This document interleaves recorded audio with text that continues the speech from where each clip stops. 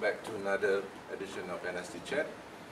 We are here today with Tunku Aziz, very strong critic of the DAP now, ever since he left the party a couple of years back, last year I think. And he's here today to talk about not just the DAP, but also national politics in general, and what is the state of the country after the general election. How do you do that? I'm fine, thank you very much. I've heard that you've been very busy giving interviews, and a lot of times you have been the sharp end of the spear, raking in some of the your former colleagues in the DP in the polls. No? How do you feel about that? Well, I think the spear should be even sharper, but we'll leave it at that for the moment.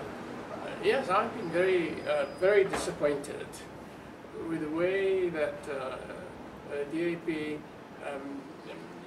has behaved, in the sense that this is a party which, often claims the moral high ground, and yet at the same time you see that they thrive on lies.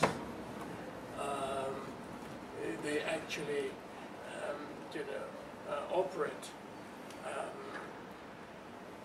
on inventing lies.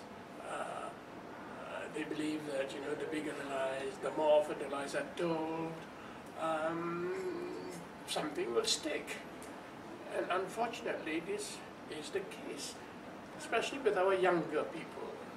I think I am on record, and so have you, and another person is the blogger Helen Ang, to describe DAP as Orwellian. Yeah. I've written a lot of times. In fact, every time I write about them, I can't help but put the O word, and I would always refer to George Orwell's Animal Farm to describe the situation inside the DAP. Yeah. How accurate is Animal Farm to describe the DAP? Sometimes, I think that Animal Farm was specially written exactly as I do. in anticipation of political parties such as DAP emerging. I think I agree with you entirely with the way you look at DAP, and I think Animal Farm. Orwell's Animal Farm, I think, best describes, the philosophy of the so-called Democratic Party.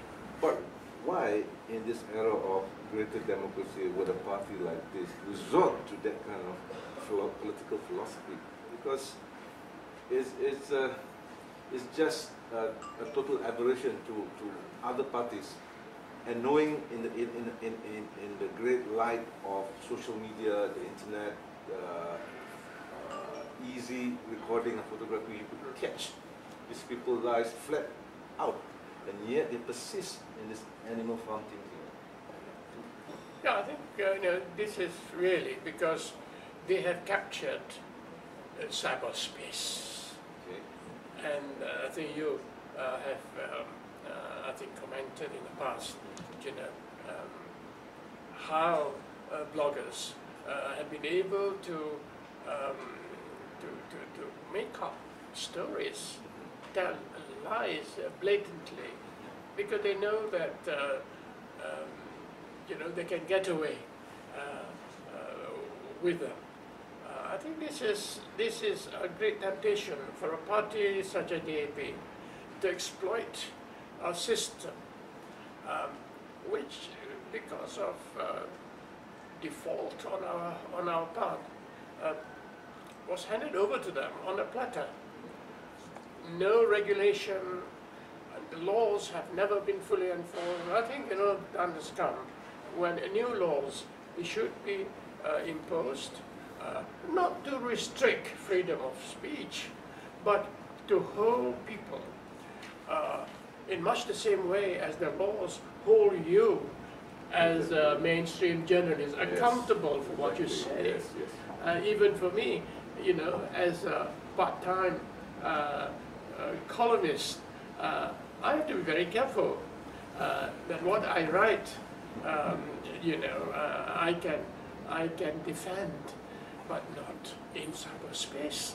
The lies that have been told, and these are the lies that unfortunately people believe, because the argument is, well, it's on the block, so it must be true. Do you think that the DAP would become truly democratic if they got rid of the very people who put them there, who made them look like animal farmers in the first place? Say, Lim Chiang and Lim Guan Yin, these are the perpetuators of the animal farm philosophy within the DAP. Would the DAP become a better party if these two were taken? Absolutely. I think it's the mindset, it's the mentality, it's the fortress syndrome, which is what both father and son seem to have developed. Because these are the people who we must not forget. DAP has inherited many of the political beliefs, philosophies, and practices of the People's Action Party of Singapore. They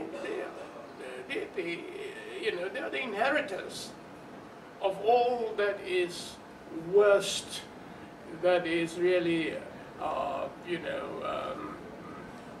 the practices which are totally unacceptable in a democratic society such as ours is, with all its imperfections.